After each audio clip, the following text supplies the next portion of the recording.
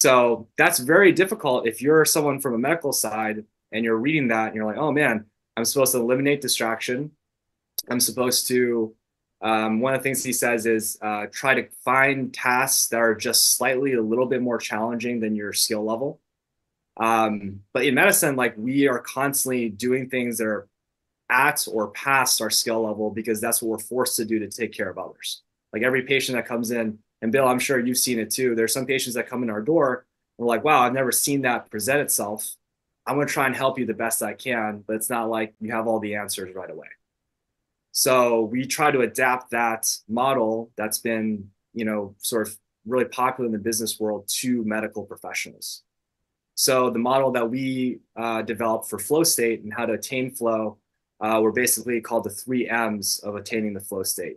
Finding activities that you can be a master of, finding activities that matter, and finding activities that allow you to be in a mindful state where you're able to at least shield yourself from distractions as much as possible.